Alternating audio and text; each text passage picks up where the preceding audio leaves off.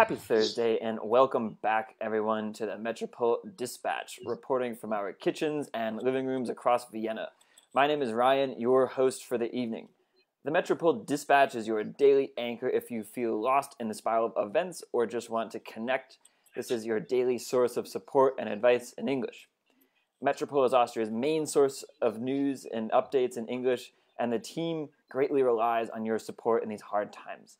To show your solidarity, please subscribe to Metropole. More than ever, every subscription counts. You can also donate, buy books like our Survival Guide for Health, or individual copies of our magazine. And a big thank you to our subscribers who make Metropole possible. If you have questions tonight, please drop them in the comment section, and I can ask them to the guests on the show today.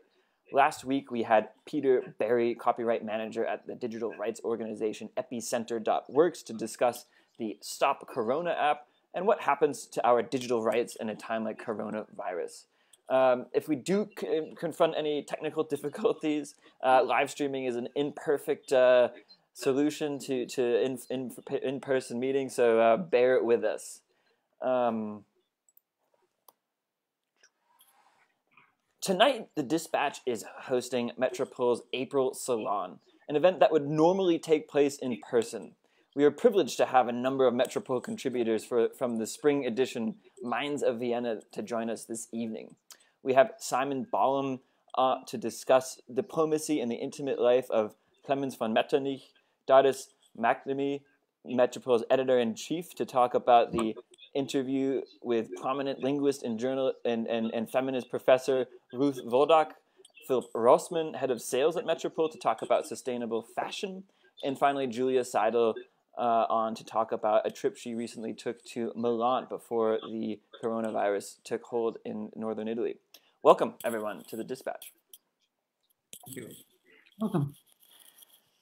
Simon, you are first up today. So in the spring edition, you wrote a piece called The Machiavelli of Peace, a book review. What's the reputation of Austrian Habsburg diplomat Klemens von Metternich? You quote Henry Kissinger's homage on the challenge for diplomats, which I enjoyed quite a lot, being the quagmire of how diplomats maintain a semblance of order through the balance of fear, cooperation, and defensive mechanisms. What often happens with historical figures, of course, is that their reputation changes over time. They have one reputation when they're alive and well, friends and enemies. Their reputation depends on whether their friends or the enemies came out on top. Mm-hmm. And then when it's 100 years or 200 years ago, the historians start to assemble a kind of mosaic picture.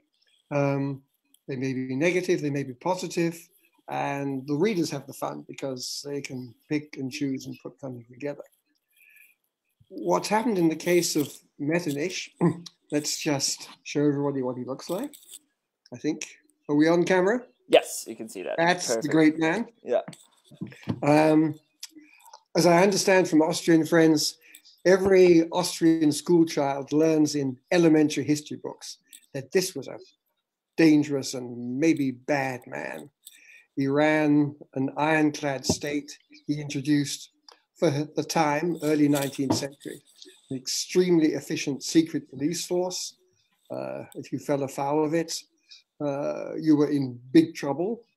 Mm-hmm. Stasi, Gestapo, KGB, in that tradition. Stories, I think, in the simple school books for young kids tell rather gleefully how in the popular uprising in 1848, when the city was essentially taken over from the inside by the citizens rebelling against imperial rule, Metternich, as the main servant of the emperor, the main enforcer of the emperor's rule, had to be smuggled out of the city in a laundry basket. So at that point, his reputation was down. Mm-hmm. What's happened recently is that he has gradually been rehabilitated, reputational repair. Early 20th century biographies from a very Germanic point of view, still painted him as not a real German because he was putting together an imperial federation of Slavs and Italians and Hungarians and a few German speakers. One of the an inclusive Europe, it sounds like. Yeah, one of the early key biographies from a man called von Sprick, who was a real blood and guts Germanic heroic historian. For him, Metternich was far too multiculti. Recently, of course, multiculti is where it's at.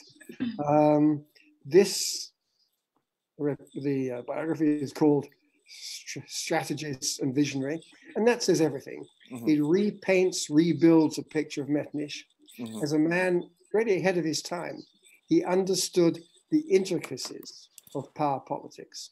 But power politics was not just about soldiers and guns, who had the most troops, who had the most cannons, but it was a delicate balance. The real warfare was behind the scenes in the salons, the diplomats negotiating with each other. That's what the famous Machiavellian notion of diplomacy. I think, a lot of the audience gets excited about that notion. I wanted to ask you about the power of interpretation, especially historical revisionism in that sense. But why did this specific version of or biography of Metternich come out when it did, and what was specifically new about it? What was new about Simon's book is he had, as the first historian, access to private papers of Metternich that had only been recently discovered. They'd been lying in a trunk for years and years in the family's chateau in the Rheingau, overlooking the Rhine River in Germany. And for some reason, no one's quite sure why, they'd been overlooked. And he suddenly had this treasure trove. He compared it to the first guys into Tutankhamun's tomb, seeing things that had been hidden away for ages. And suddenly, of course, like opening a window, a whole extra view of Metternich's semi-private life. You have to remember that in those days, diplomacy was not per Zoom, not even per jet aircraft. Diplomacy meant a convoy of 9 carriages trundling across rough countryside, trying to avoid hostile troops. It was quite an undertaking in itself. And this book, among many other things, has fascinating glimpses into the everyday logistics and hardships of shuttle diplomacy, as Kissinger later described it. Shuttle diplomacy in those days. Could you tell us maybe a quick personal story that came, from this new account that they had found? What exactly made Metternich into the master and myth that we hear so much about today? One of the intriguing things was how young he became involved in serious politics. His father was plenipotentiary, essentially means major minister acting for the Austrian Empire in what was then the Austrian Netherlands, today Belgium. The French Revolution had just happened. France was expansive and aggressive, and they tried to move in to what was Austrian territory, Spanish Austrian territory. They were beaten back by the Austrian military up there. And his father had the delicate job of trying to cobble together a peace.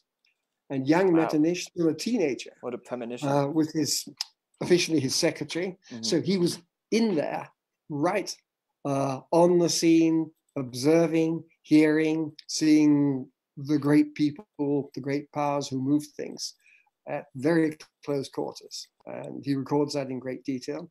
Fascinating stuff. That's amazing. A major highlight of the book is the interrogation of his relationship with Napoleon.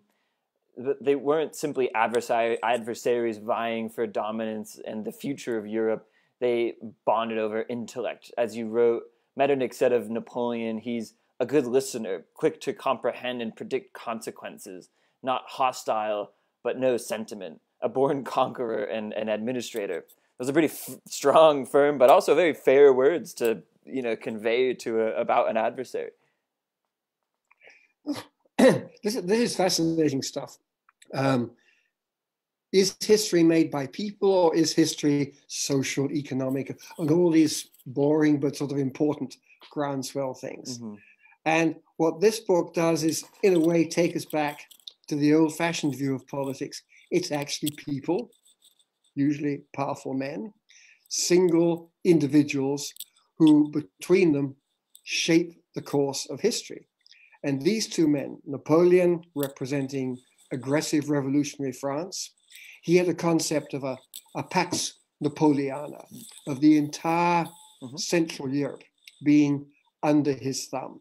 He would put relatives, friendly generals into key positions as princes and even kings in territories he conquered. So he had a personal vision of how he wanted Europe to be run by him. Metternich was his main opponent. Austria was not alone. Austria was in close alliance with Russia and Prussia, the other two main continental powers. They didn't always agree with each other. So Metternich had an incredibly complicated balancing job with his two main allies, a very egotistical young Russian Tsar and a very military aggressive Prussian king. He had to hold the alliance together, and he had to negotiate with Napoleon. The two men seem to have struck up a very special relationship. Not surprising that it was special, because they spent so much time together. There were so many conferences in these shifting alliances. At one time, Napoleon was threatening the Austrians. The other time, the alliance was threatening Napoleon. And threats, of course, as we know from modern day media politics, threats are part of the game, but they're often not as real as they appear to be. The reality is behind the scenes. These men, with a couple of bottles of wine probably on the table, sorting stuff out face to face. Considering so much of this new account, this new biography, was written based off of notes and letters that he wrote himself, how much of that can be chalked up to subjectivity? Of course, one wouldn't innately assume their writings are going to be then told for, centuries to come, but ultimately they have been, and it has created a very nuanced portrayal, of diplomacy, the Habsburg Empire, the, demise of Napoleon and the peace in Europe. These are big themes, huge topics. Hinging it all on his own account, is there a threat in that? Have people raised questions about how accurate these accounts be, or maybe if it's a subjective portrayal, but it doesn't necessarily sound so controversial to the point where they wouldn't take it seriously either. This is interesting, because this again is a point where the various biographies of Metternich over the last decades, since let's say the beginning of the 20th century, have varied. Earlier biographies portrayed him as a vain, glory-seeking person, really someone like perhaps another president we could mention at the moment, someone who was intent on spinning stuff so that he looked good. Certainly his portraits show a rather good-looking dandy, so that description sort of seemed credible. It was probably unfair. It was probably wrong. He took meticulous notes, meeting notes. He had secretaries, of course, but he wrote an extraordinary amount of detailed accounting himself of what happened, who said what was agreed, and so on. And this is objective stuff, looked at in the cooler light of day by the new biography, Siemens biography. It doesn't show a vain person spinning his own performance. Certainly. It shows someone who is really a nuts and bolts negotiator, getting the facts, using them as a basis. He was a tough negotiator. He wasn't as physically imposing as Napoleon, who was built like a Serbian bodyguard and behaved often in meetings like a Serbian bodyguard on a bad night. Metternich was cool and elegant, the consummate aristocrat. So the two were unequal but equal adversaries. Different styles, but they were head-to-head equals. So my last question for you, Simon, and thanks so much so far. In his letters, in his personal notes, he hadn't mentioned the Congress of Vienna at length, something that at least historical books and accounts would suggest as the major feat of his career in life, building the foundations for peace across Europe. In 1815. Why is that? Why do we have a sense of why he hadn't mentioned that in his notes? In his personal notes, he left a very clear reason. He said the Congress was meticulously documented. I don't have to tell it all over again. And it was typical for him. He was both the host, because the Congress of Vienna, of course, took place in Vienna. He was also easily the leading force. He was the one who would move, as it were, from salon to salon, Kissinger style, extracting concessions from one party or another and then putting them together. This was all, of course, documented, and the results essentially shaped the map of Europe for the rest of the 19th century, from 1815 to the wars at the beginning of the 20th century. So he didn't feel the need to rewrite it. It had been done as far as he was concerned. Well, thanks so much, Simon, for both your piece in the spring edition. I read it with eager eyes earlier. I find him a fascinating historical figure and spent a lot of time thinking about diplomacy today. So thanks for that and coming on today's show, and we'll be speaking with you later. But for those of you who just tuned in, this is the Metropole Dispatch, Metropole's quarantine live stream. And tonight we're hosting Metropole's April Salon, which would normally be taking place in person. Our guest contributed to the spring edition of the magazine on everything from rhetoric of right-wing populism to wine and sustainable fashion. I'm still collecting questions for everyone, so please feel free to drop them in the comment section. I guess now we'll pivot over to Dardis McNamee, our editor-in-chief at Metropole. For the spring edition's Gemischter Satz, and Gemischter Satz is a piece of the magazine that we publish each edition, which refers to the local Viennese wine made from several grape varieties grown, harvested, and fermented together, typically in Vienna. You interviewed prominent Austrian academic and author Ruth Wodak, Emeritus Distinguished Professor and Chair in Discourse Studies in the Linguistics Department at Lancaster University, and also a Professor of Linguistics at the University of Vienna, to speak about her life and book, The Politics of Fear, Right-Wing Populism Discourses, or what right-wing populism discourses mean. That's close enough. Yeah. Yeah, Ruth is an extraordinary person. She was the part of a group of women in the 1970s at the University of Vienna who were often the first professors in their department, the first woman professors in their departments ever in the history of the university. And she, in fact, was the first Jewish full professor in the entire university in the post-war era. And so she was carving out terrain from the very first. And I love these stories about her because she was a bit of a troublemaker. Good. You and I discussed, she and these women got together and they put out a book. They decided, okay, we're academics. If we want to get someone's attention, we've got to publish a book. Mm-hmm. So they put together a book of essays called Das ewige Klischee, the eternal cliche. In other words, the way you all look at us is the eternal cliche, and we're going to do something about it. And so she said, well, when they were first got there, at the political mood was, there was a lot of pressure to have a token woman in every department. So they got their token woman in every department. And she said, well, it was clear from the departmental meetings that the men thought they were going to be just secretaries, but better secretaries, like secretaries with PhDs, right? Mm-hmm. And so they were supposed to get the coffee, and they were supposed to organize, take the minutes for the meetings, and so a rather degrading version of a PhD, if you ask me. Yeah. Well, it was but they all sort of got together as a group in this Frauengruppe der Universität Wien, and they all said, you know what, we're not going to do that. So they just, as a group across the board throughout the university, said no, and of course, this created a bit of an uproar for which they got some gratifying publicity. And they considered it, and they announced this to the public and to the media. And they said, we're starting on a re-education program among the faculty at the university. So this is Ruth. She's got a lovely sense of humor, and she takes on monumental challenges, with enormous, cool and good, positive energy,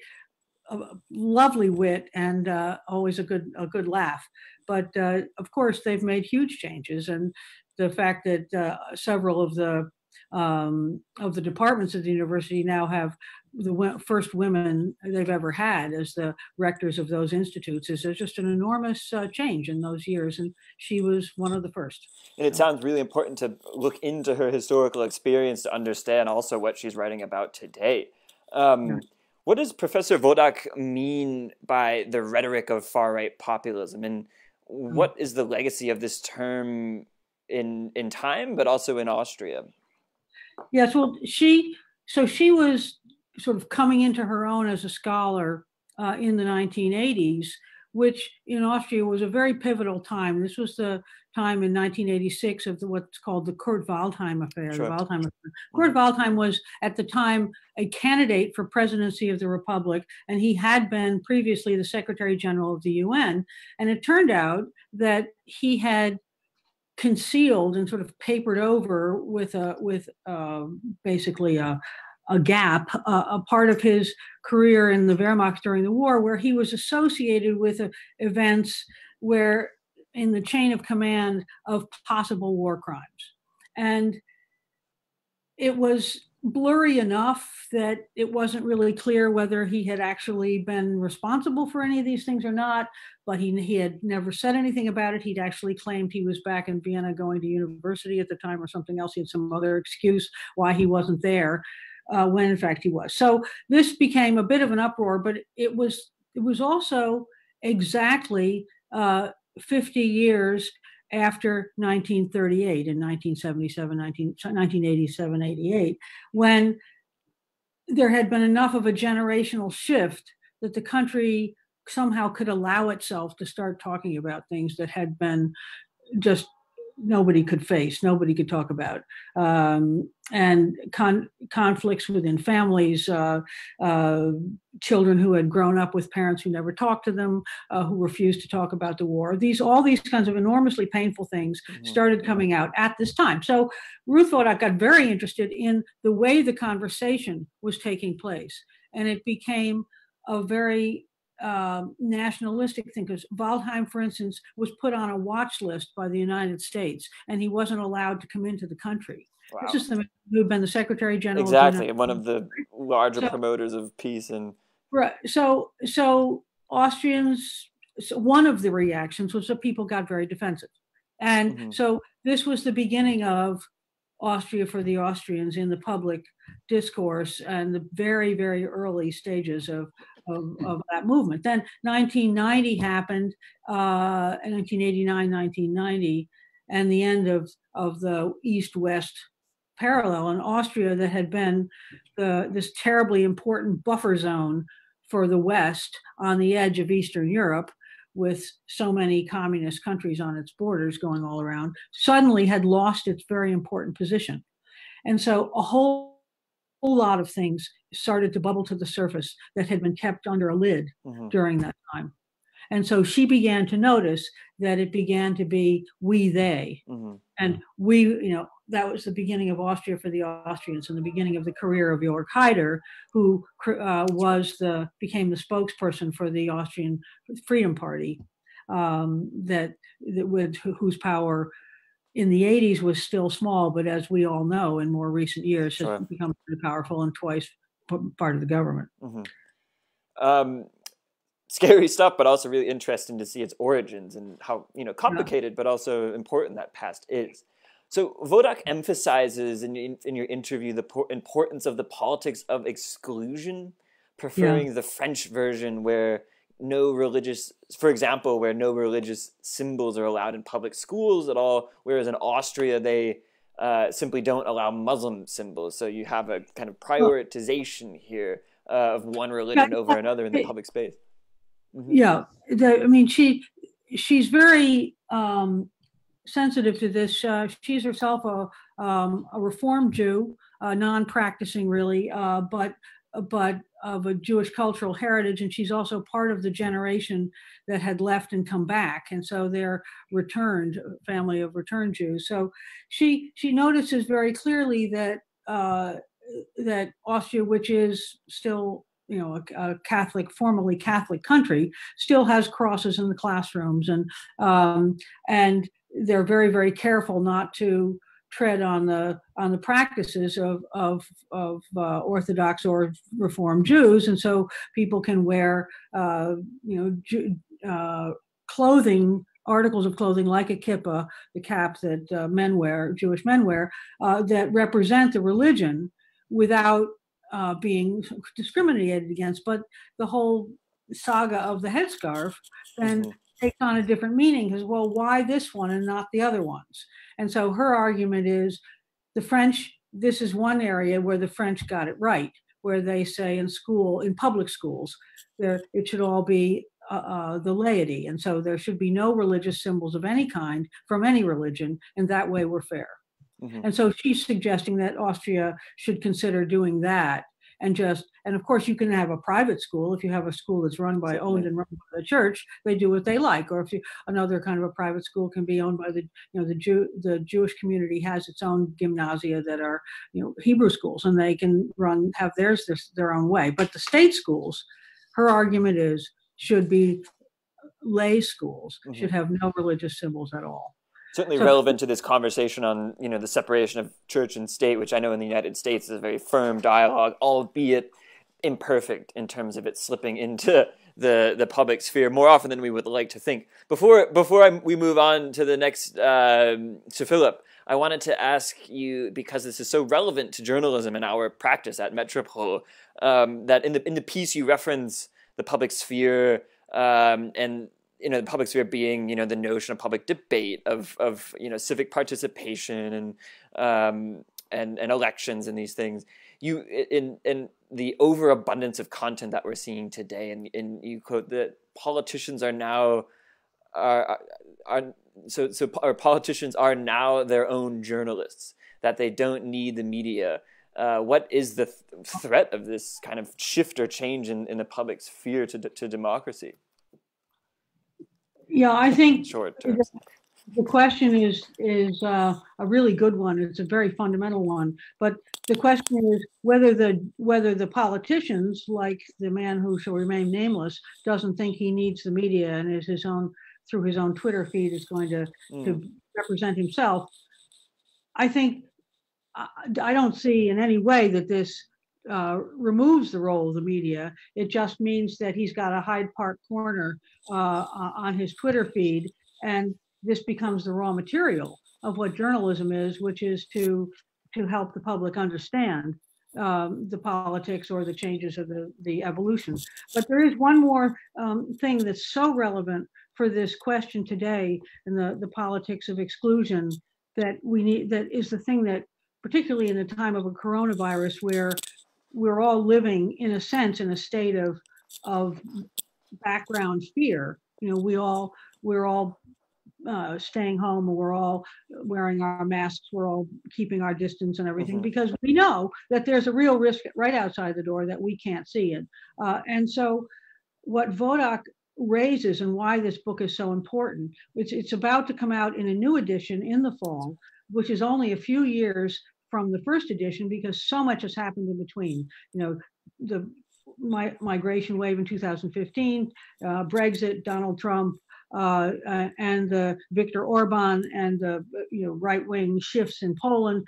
So, and all of these things share certain common features, and it's about the instrumentalization, the use by the far right of people's fear as a way to get them to hand over power to the central authority, which sets itself up as the thing that's going to protect them from whatever this terrible fear is. And in the case of the far right populism, they use it to sell a politics of nostalgia, for instance, with Brexit, for some, glorious period in the past that we're going to reclaim, and we're all going to live in little brigadoons or something like this, in these little perfect English villages. And then in Hungary or Poland, for this nostalgia for a nation state that actually never really existed. But so the politics of fear in the context of the Corona crisis is, and this has been a theme in Austria almost every day in the papers, that we've given over civil rights to the central government right now because we need to cooperate with each other in order to fight against this virus and the spread of this virus. But it's really important that those powers be given back to the public when the crisis is over. And there are a lot of people who worry that the politics of fear could be instrumentalized, maybe not here, maybe not in Austria, but in many countries, as a way to take on greater power, central government, because of people's inability to deal with this alone. And it seems like there could be, in these times, a new edition of this book annually coming out. But I think, for everyone out there, Ruth will be coming to the salon if and when we ever end up engaging in public discourse again, physically speaking, I think in October at the salon. So we've scheduled it for October. The new edition comes out in September. And so assuming all is back more or less to normal, we will be hosting Ruth at that time, and you'll have a chance to hear her and ask her questions in person. She's an absolutely extraordinary person. And to give peace to the audience here, Maggie had said, I think we can't deny politicians the direct connection to the public. Twitter, live stream, etc. And they will campaign and lie and say stupid things, but it's up to us to help our readers understand what it means for them. Absolutely. That's what we're here to do today.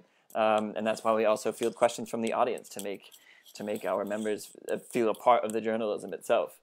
They are a part. Absolutely.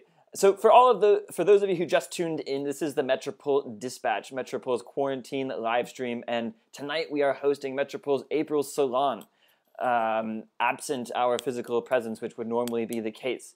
Our guest tonight contributed to the spring edition of the magazine on everything from the rhetoric of right-wing populism to wine and sustainable fashion. I'm still collecting questions and comments, so feel free to add them to the comment feed. Philipp, welcome. Nice to have you on here. So Philipp is our head of sales at Metropole and frequent contributor to the magazine and digital edition. And for this particular issue, you interviewed Mark Bagent, if I'm saying that correct. Yes. Well, I mean, this was to launch a new section of the magazine that we'll have with each coming issue now. A fashion editorial that will focus on whatever topic is relevant to the issue. And for Minds of Vienna, we took a look at what's innovative in fashion. And of course, you can't really talk about innovation in fashion and not talk about sustainability, even though that does mean something else in whatever context you view it. Because usually when we say sustainability, we usually talk about the environment, but sustainability doesn't have to be about the environment necessarily, because the root of the word is an ability to sustain something. So for an industry to be sustainable, it has to sustain itself. And coincidentally, with fashion, this is very largely an environmental issue, because fast fashion is moving way too fast, and it is wasteful, and it does neglect a lot of guidelines that will benefit our planet.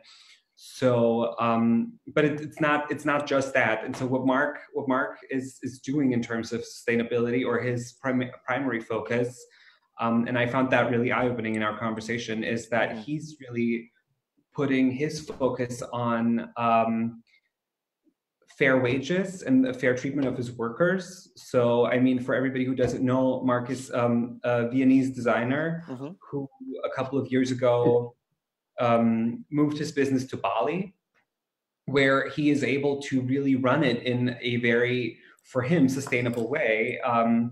As great as Vienna is for small business owners and especially businesses in the creative sector, there's a lot of red tape and there's a lot of bricks in the way to getting your business off the ground, especially for young designers. It's really difficult. In Bali, he has the means to have his own production factory, to have I think 30 employees. I don't know how many people he employs. It's in the magazine. Yeah, I think it's on that. Yeah.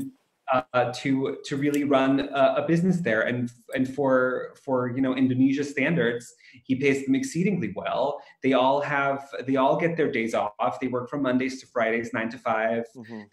He pays them benefits for the entire family, for the entire household, and I mean, unheard of standards, very high standards for Indonesia, which for us, I mean, would be commonplace. But it sounds like a massive effort he's taking to really, set the tone on what actual sustainability means, how it's defined. And, my impression of this is that, through time, it's been this conversation between the consumer and the producer. And only until instances like the 2013 collapse of the apparel factory in Dhaka, Bangladesh, where over like 1,300 people were killed, producing bags and lines for everyone from Versace to Gucci.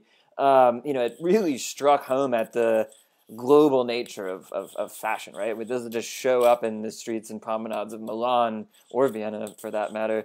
From nowhere. And that conversation is confronted. Everyone from Nike to H&M and their models are changing dramatically based off of that. I know Zara is taking massive leaps to try to not have any, certain levels of abuses. But I guess my question for you is, it sounds like Mark is trying to play a major role in defining what sustainability is. How much of that conversation is just still in flux, and what do consumers think about that?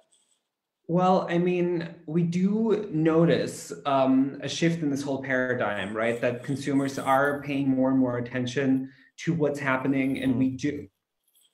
It's this consciousness that comes in, and we do have to struggle with the fact that if we do buy something that's fast fashion, often we do feel bad about it. So I think that's a step in the right direction, is to sort of our conscience really taking over and being more mindful about what we buy and where we buy it from, and buying locally. And also, I mean, I have made a change to buying more vintage pieces, not exclusively, but just buying something that's old and that's been here before, and also that's also lasted over time, and that speaks for its quality. And really, quality over quantity is going to be the major thing we all have to focus on. But what's also really important is not to fall victim to this greenwashing that companies are doing. We see a lot of companies having these conscious collections and having organic this and organic that and fairly produced. Those are buzzwords, and often these certificates don't really mean anything. Sure. They are bought, and you have to fulfill a certain number of criteria. But just because something says it's conscious doesn't really mean that's the case, or that is entirely fair. So I guess what it means for every individual consumer is put in some research and also think about yourself. Do I need this? Do I need to have this? Is this something that's going to last a long time? Is this going to be a staple piece, or is this just something that's disposable? And also it's also important to learn how to take care of your clothes. I know a lot of people who don't know how to use a washing machine properly, and who have no idea how to wash their garments, and they wash them once or twice and they're ruined. Sure. Because they think you have to wash everything at a really high temperature, or they just don't know what their washing machine does. So I think that also plays a huge part in this sort of Yeah, I won't admit to the amount of red hues that are in my white button downs here, but it's I think I need another lesson, Philip. But it's an interesting question of how vigilant the consumer can and should be. I wanted to ask, in the context of coronavirus that we're all sitting in isolation here, what are the benefits of paying attention to how you look? For example, I was in the conversation with my dad yesterday, and he's managing a whole team and was leading a Zoom call as well. And, a couple of people forgot to turn off their Zoom video while they were, disheveled in their living rooms doing things that they probably wouldn't have done in the office setting, let's just say. What are those what is the sort of benefit of dressing up and retaining, I guess, sort of an idea of fashion? I mean, I guess it depends, you're in this sort of mindset and you feel differently. You feel a little more like yourself, and it takes you out of your comfort zone at home, because what's a potential trap here is that you might be getting very comfortable, and then you merge your work life and your private life a little too much, and you don't have these boundaries. So by still dressing up for things, you retain a sense of yourself and of your regular life. Mm-hmm. But I think Corona poses a lot more severe changes to fashion and to the way people dress than just deciding to dress up for fun or to keep some sanity. Because the fashion industry, I think, is going to be one of the industries that's going to be affected the most by this, and that's going to have to regroup and really reevaluate how they want to go forward after this crisis is over, or years and years later, just to deal with these repercussions.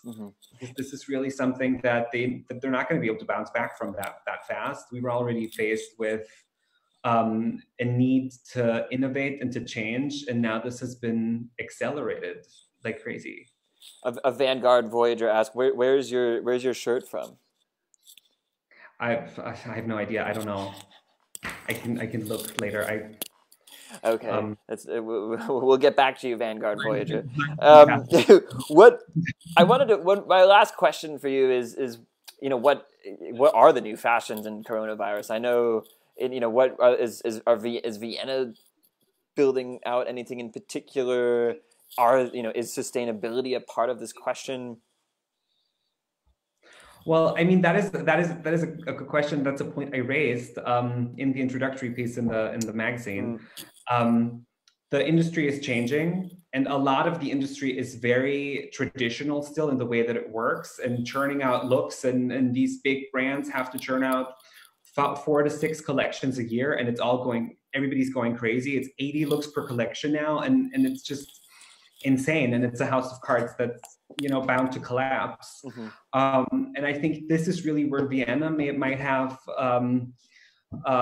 really have an advantage, because Viennese fashion has been either very avant-garde for many years, but what you see with popular designers in Vienna is that their fashion isn't that bound to trends, and doesn't take that many leaps.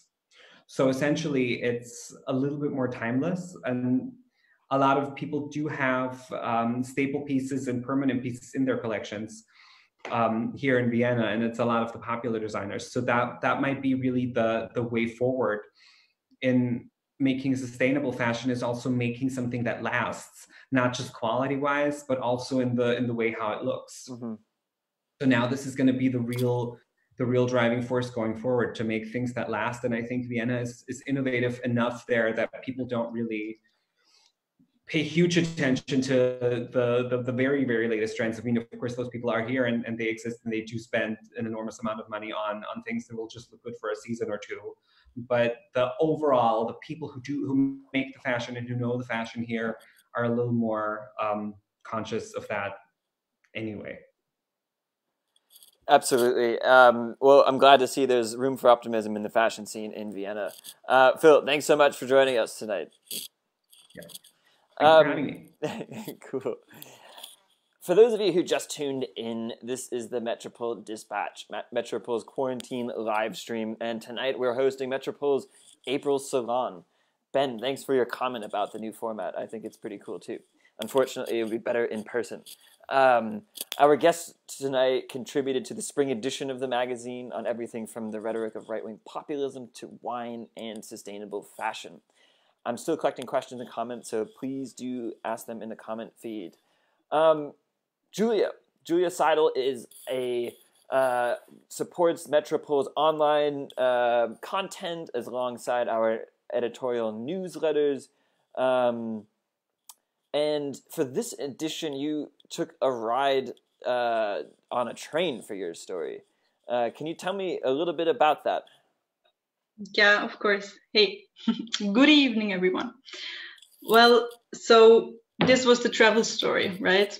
So we wanted to do it a little bit different this time, not just show a place, but actually show, well, the journey, the way, how to get there.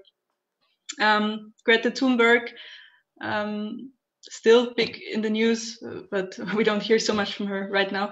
But back at that time, everybody was also talking about her, and people were thinking about taking more trains instead of airplanes to go to places, right? So we wanted to adapt to that and to have our travel story to be this journey to a very interesting place. We chose Milan for that. So it was good to be there before everything started. So tell me a little bit about the actual train you guys took. It was this new OBB NightJet, the Austrian Bahn system, the Austrian train system. Yeah, well, so the idea is that it's more friendly, like for the environment, and that it takes you longer to get somewhere, but to not see like traveling only as, okay, I'm getting from A to B, but as an experience. So it was also the first time for me, I think. So it was quite new. And I was surprised how much I enjoyed it, in fact. There was this, Schaffner, as we say, like our personal Schaffner. Chauffeur, yeah. He welcomed us, and he took our luggage, and he showed us to our room, and said that he would be there if we needed anything. So it was a very personal experience, also with him. And then, well, the cabin itself, it's really small. Like it's really, really small. I mean, we didn't have like a luxury one. It was a standard. So next time. Right, next time. I mean, it's funny when I think about night jets and sort of overnight trains, I think of history, right? I'm reading a book by Rebecca West, who wrote this amazing travel account in the 1930s about sort of a trip through the Balkans, right, through the Weimar era. And everything is in these beautiful overnight cars where you go through the Alps, and I think we all saw the Grand Budapest Hotel. There's a few train scenes in there which of course are very provocative, but nothing we really associate with our contemporary environment, which leads me Maggie corrected me. It's Schiffner is conductor. Okay, but it sounds like it was someone who was helping you get along, so I assumed it was chauffeur. A new vocabulary. Yeah, every day we learn something new here in German or English. And it sort of begs the question for me, like, I mean, air travel has just become so efficient. It's cheap. It's, Ryanair, EasyJet, they're inexpensive options to spend an hour getting from Vienna to Berlin, Vienna to Madrid, London. What do you think it's going to take to draw people into train travel? I do think that people will and would enjoy train travel a lot, because it kind of gives you the chance to switch off also. So because that's an advantage now. The WLAN in the ÖBB, the Wi-Fi is not too good, so you can't be on your phone all the time. But you go to bed at like 8 or 9 or something. So all of a sudden you have so much time to do, like, to talk to the person you're traveling with, maybe, or to read read a book finally. Or a spring edition of the magazine. Or do that, exactly, Binu. But the big but, yeah, it's still very expensive. So I do think that this can still be this one step that keeps people from doing that more.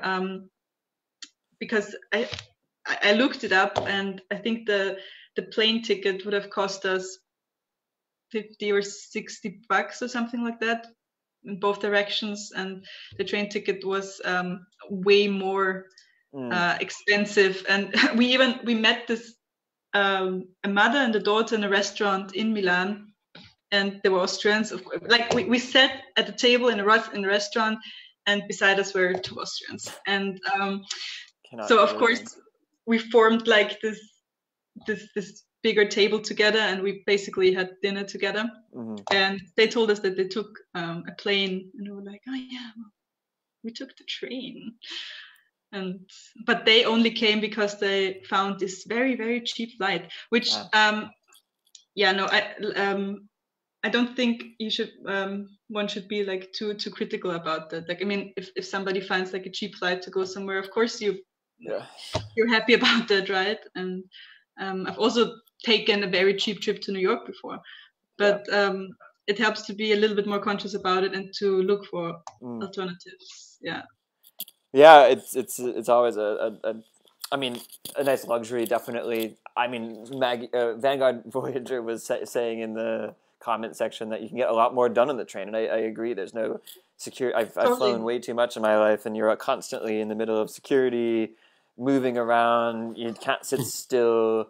It's not a very patient experience, and also it could be a conversation starter. It's there's a fair point to that.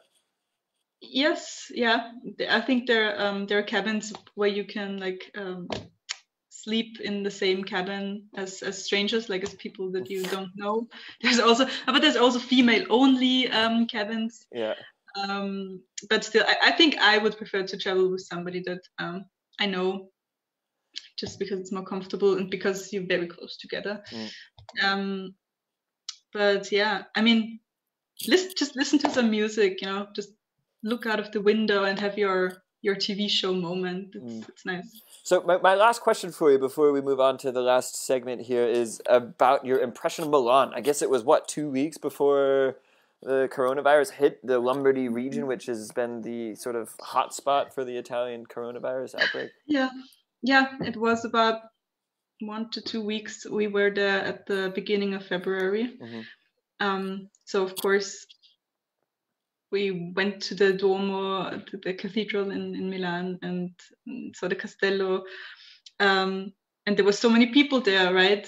And to see it now on the TV and being so empty, it feels very strange and very surreal, of course. Sure. We had some nice encounters with people in Milan. Like I still remember this guy, Marco. He was named Marco. Like the Italian guy was called Marco, and he was our guide for the free walking tour, right? So it was a 2 or 3 hours tour, and right at the beginning, he picked up like a piece of paper that flew around on the street, and just picked it up and put it into the trash, and was like, sure, why not? But he kept doing that for the entire tour. Everything that he saw, every piece of trash that he saw on the street, he would just pick it up and throw it away. And he never mentioned it. He never spoke about that. I don't know if he wanted to get more tips or because he was really that. Let's assume it was for the environment. Yeah. So that kind of stuck with me. It's just a nice. Cool. Yeah, memory. Well, no, it's nice to hear that. Absolutely, and positive memories can take us a long way when we spend all of our time indoors here. And it's nice to hear that. Well, yeah, I mean, for everyone out there, it's a sort of trade-off between the environment, price point, time efficiency. But I'll certainly try out one of these night trains. Not sure it'll be my routine travel method, but I'm excited. Where would you go? Where would I go? I mean, admittedly I'm a fan of Italy, but I really want to go towards the Balkans. I want to, I don't know, head to Bulgaria, Croatia, that coastline. I'm reading about it right now through the eyes of a travel reporter in the 1920s and 30s. So it's captivated me. That's my next step. Jules, thanks so much for coming on, taking the time. Yeah, sure. Thank you. See you tomorrow morning. For those of you who just tuned in, this is the Metropole Dispatch, Metropole's quarantine live stream. And tonight we are hosting Metropole's April Salon, an event we would normally hold in person, and talking about everything from right-wing populism to sustainable fashion and wine. Still collecting questions and comments, so please add them to the section. Simon, thanks for sticking around. We're going to pivot in this last segment to a new subject, though. Your last piece in the spring edition called "Tempter with a Wine Glass." But before we talk about specifically the object of the piece, I wanted to know a little bit about Austrians' reputation for wine and how it's grown internationally. You mentioned that Grüne Veltliner, a popular white wine, is in Manhattan, and I know it's not the same as the Heurige experience in the Viennese hillsides, but people like it, right, around the world. Austrian wine for export, of course, has two problems. It starts with what marketing people call awareness. Mm-hmm. Everybody recognizes a German beer is probably going to be good. An Italian cheese is probably going to be good, and so on. French wine, actually. People just don't know Austrian wines for the most part, outside of sophisticated spots like New York City and the West Coast in the US and similar places. So that's the first barrier, coupled to building awareness for Austria is the old kangaroo problem. Exactly. I spent a lot of the summer in upstate New York, not sophisticated, country, wine stores. And you go in and I always say, do you have any Austrian wine? Oh, yes, they say. Down under, right? Directly to a huge shelf of Australian yellowtail with a beautiful golden kangaroo on it. Well, that's one problem to get over. Okay. The other part of the awareness problem is the names of the grapes. Most of the better wines nowadays are varietals, which means it's a wine made from one single grape. It's a Chardonnay or it's a Pinot Noir or whatever it is. And that's good for Austria, because Austria's best wines, for the most part, are also single grape varieties, the famous Grüne Veltliner that you mentioned. And marketing, being successful in marketing is about being unique. So on the one side, Austria has its own unique grapes, which almost no one else has. Grüne Veltliner, great white wine, Zweigelt, and Blaufränkisch, the great red wines. So they're unique, but no one knows them. Grüne Veltliner has another problem, and that's simple pronunciation. Yeah. There is a low price Austrian wine on the American markets with Grüne spelled Grooner, just to make it clear. Yeah. So those are the hurdles. That's the barrier. But thanks to pretty intensive marketing over the last 10, 12 years, Austrian wines are gaining a foothold, expressed in numbers. The volume of exported Austrian wine has not gone up much, but the value has doubled. So that tells a good story. What the Austrians have been good at is selling their better wines. Selling better wines and for a higher price, it sounds like. Exactly. Does Austria, this is a quick technical question, have a quantity problem by any means? It's not a huge geographic landmass. I mean, it's not small either, but are there the amount of wines that would be potentially demanded? I mean, is there an overstock, understock? I asked because I was recently in southern Tyrol, which is no longer Austria, but they were producing a lot of apples, and you would see actually some winemakers, vineyards actually ripping out the apple trees to make wine out of them, because they were like, the values, if you put the time in and effort and investment, which is not small, you can potentially make a killing off of this, because this region's wines are becoming more important.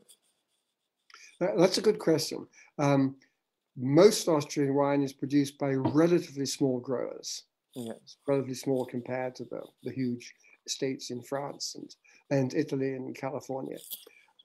What that means is the Austrians are probably never going to be able to supply major chain stores in the US, supermarkets where it's permitted, or chain wine stores, because these retail outfits need a solid, reliable supply in large quantities.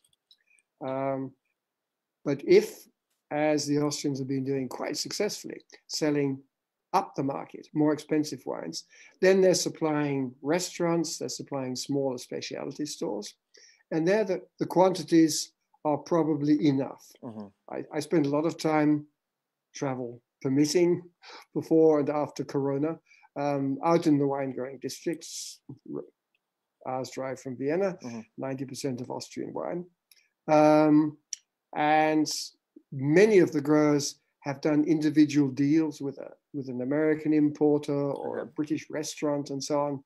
And they've got their small niche markets well established. Mm-hmm. It's never going to be the big volume, but that's not the issue. It's more important to make money. So I guess this brings me to the object of your piece in the spring edition, in which you interviewed the Wine & Co. founder, Willi Klinger. Correct. Now the CEO, but he wasn't the founder. He was not the founder. Okay, he's the CEO. He was a junior person when they founded it. At the outset. All right. Now he's the boss. And it sounds like the development and evolution of Wine & Co. was not always as smooth as every red wine, perhaps, that they're selling. That's true. Wine & Co, of course, they're basically shops, retail. Mm-hmm. And retail is a brutally tough business. It's in constant flux. Wine & Co came up with an interesting concept, which most of us who live in Vienna know well. Pleasant experiences. Yeah, prime real estate. A huge selection of wines from all over the world, not only Austrian, but all over the world. And you can taste everyone while you're there. You order a glass, sit over the table, eat a small snack perhaps with it. And you can say, I like this one, I like that one less. And you go home with a box of whichever one it is you like. So this is a pretty neat idea. Mm-hmm. Fits well for a cool, urban, big city public. And this is something that's obviously met it's brief and under coronavirus. But you were on the phone with him yesterday, I believe. What was he saying about the Corona, of course, has hit the business. The good news for them, for Wine & Co, they also have an online order and delivery system. That has boomed, logically enough, in the last few weeks. They're now working 3 shifts round the clock, taking orders, packing and delivering. Mm-hmm. They've taken a hit, of course, with their retail business. The shops were closed until just a few days ago. They could technically have stayed open because they sell enough foodstuffs to qualify as grocery. But they decided to close and make sure the staff stayed safe and so on. Now the numbers are going down and people are coming out of the woodwork a little bit. They're opening as of yesterday, the 16th, or today, as of today, right? Mm-hmm. They're opening most of their stores in Vienna. So if you know Wine & Co, you can go back in, and if you don't, give them a try. Well, I'm not too far from one of their 5th district real estate, so I might have to go take advantage of that. Yeah, I guess one last question for you. What innovations are you finding in the Austrian wine scene that are either adapting to the coronavirus itself or broadly that are putting it on the market? And has Wine & Co been a representation of that? Well, most of us who love wine are traditionalists. Okay. So I hope there won't be many innovations. Austrian wine is pretty good as it is. The business may never be quite the same again, the retail part of the business. Of course, the coronavirus has enormously benefited online. Klinger told me yesterday on the phone, he has a huge number of new customers ordering online, which is not surprising. He expects to keep a number of the new customers. So that's a wait and see, but it'll probably be a slight gain for a company which has a good online ordering system when the corona fades. It shouldn't make any difference to the way my wine is made. He has a short-term problem, and that's labor. For any kind of farming, grape farming is no exception, is seasonal. You have intensive labor periods and less intensive labor periods. And a lot of the wine growers, they have people coming in from Czech Republic, across the border, Slovakia, Hungary, the neighboring countries. And that's a problem. We've just been through a very intensive work period in the vineyards. Everything has to be pruned. That's handwork. Every vine is hand pruned back to the two main branches. There'll be a lot of handwork later in the season, cutting the leaves, let the sun in, and so on. I had a delivery yesterday from Karl Brindelmeyer, one of the growers out near Krems. He's having a real trouble. He can get up very early in the morning himself and do work he would have hired other people to do. Right. It's not just the fact that, people aren't consuming it. It's that, other parts of this production process are just, taking hits. The labor shortages. We had a Hungarian political analyst on who spoke about border troubles between Hungary and Austria, considering I'm going to mess this number up, but I think it was, there's tens of thousands of Hungarians living in Austria who may now be back in Hungary, and that is a labor shortage problem ultimately. So that doesn't mean we're not drinking wine. Coming back to the business part, if I may, for a second. Go ahead. The smaller growers are largely dependent on selling to restaurants and cafes. That's right. They're not in a position to supply big supermarket chains. And that business, of course, has taken a huge hit. And even when it comes back to normal, nobody is going to eat 2 dinners a day just to make up for lost time. Yeah. That's business that's lost forever. Yeah. Well, we're hoping that the restaurants in Vienna will be back up soon and we can enjoy their wine. It sounds like Wine & Co. is out there soon. But Simon, thanks so much for coming on the show today, both for the Metternich piece but also for the wine. And I know what I'm being tempted towards once the show concludes. Cheers. Thank you so much. Take care.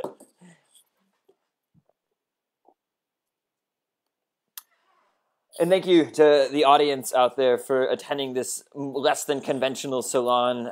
We would love to see you in person, but that is not possible just yet. We're hoping and that the city will open up soon, but keep in touch with our Metropole in Vienna Corona updates page on the website to learn more. So Metropole is Austria's main source for news and updates in English, and the team greatly relies on your support in these hard times. To show your solidarity, please subscribe to Metropole. More than ever, every subscription counts. More than you can also donate buy books like our Survival Guide for Health or individual copies of the magazine. And a big thank you to our subscribers and customers who make Metropole possible. If you're looking for more information, you can check out the Corona Updates page on metropole.at, or if you want to help out and support your community, go to the Vienna Community Board on here on Facebook. Tomorrow we will have a representative of the Vienna Business Agency and the Expat Center to discuss with us resources for expats in this time, whether that's small businesses or individuals. Thanks again to everyone, Simon, Dardis, Philipp, and Julia for coming on the show today. We appreciate your time, and for everyone else out there, stay healthy, stay isolated, be patient, and we love you. Bye-bye.